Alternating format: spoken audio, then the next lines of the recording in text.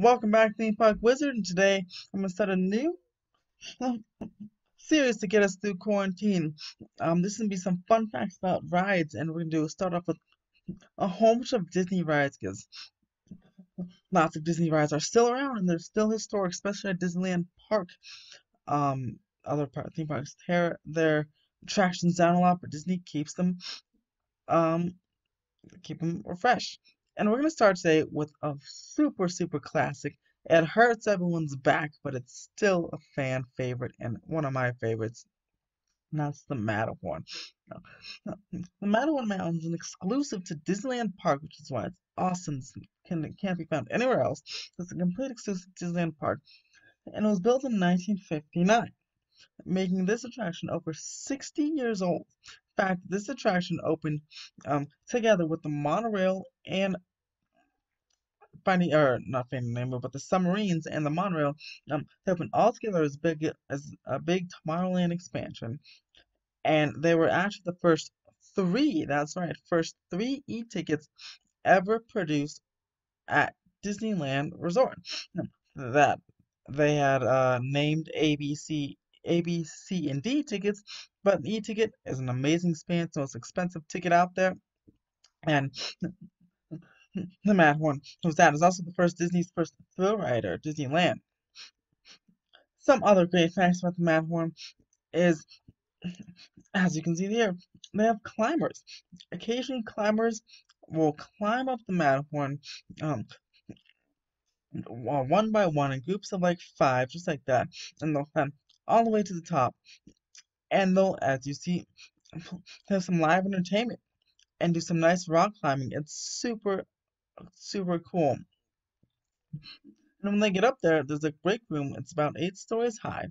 Uh, there's a break room, and they get to play basketball. There's a basketball hoop in that break room, as confirmed in the Imagineering story on Disney Plus. It's not a full-on basketball court, even half-court basketball court, but it it's just it is just a hoop. But it's better than nothing, and it's for them to pass the time. Um, when they have to go up and down the mountain, as well as for Tinkerbell and some other characters that fly from the mountain and fly in the air during Disneyland's fireworks shows. For those of you who are kind of younger, you may not know this, but older people might. Disneyland used to have a skyway. The skyway used to go right through the Matterhorn. It went from Tomorrowland to Fantasyland, and there's the footage again, some climbers. Uh, the skyway started near the monorail, going all the way through the icy slopes of the Matterhorn. And when you go through the Matterhorn, you'd hear the winds would howl because it's a tunnel. And as you see, there's two big gaping holes there. But during several refurbishments, even when the Skyway was still in operation, they added icy caves and made it seem like you're going. Obviously, it's a more themed experience. And then eventually, the Disney took out the Skyway and filled in the holes, the Matterhorn, which you can't see them now. And the last of the Skyway chalets actually went or got demolished in 2016 in preparation for Star Wars Galaxy's Edge, which is now open on the north side of Disneyland Park. And going on to continue some more very interesting facts about the Matterhorn.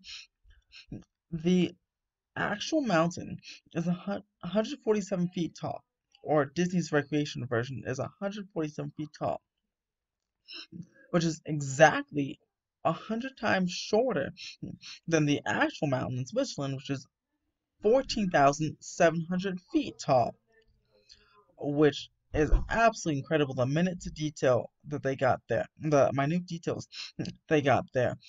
The ride portion of the mountain is tops out at 80 feet and goes 27 miles per hour. But they're not exactly the same ride experience, as the right side is 2,037 feet long for track, and the left side is 2,134 feet um, of track. No, I'm actually just kidding. Opposite right side is longer than the left side. Right side is 2,037 feet. Left side is, sorry, 2,134 feet for the right side, 2,037 feet for the left side, and that these two riding spans of about 20 seconds fast. It's a 20-second um faster experience for the left side. You'll be left side's about 2 minutes and 6 seconds. The right side's about 2 minutes and 27 seconds. So it's actually much, or not much, but a significantly longer ride time compared to um since they're supposed to be dueling racing coasters.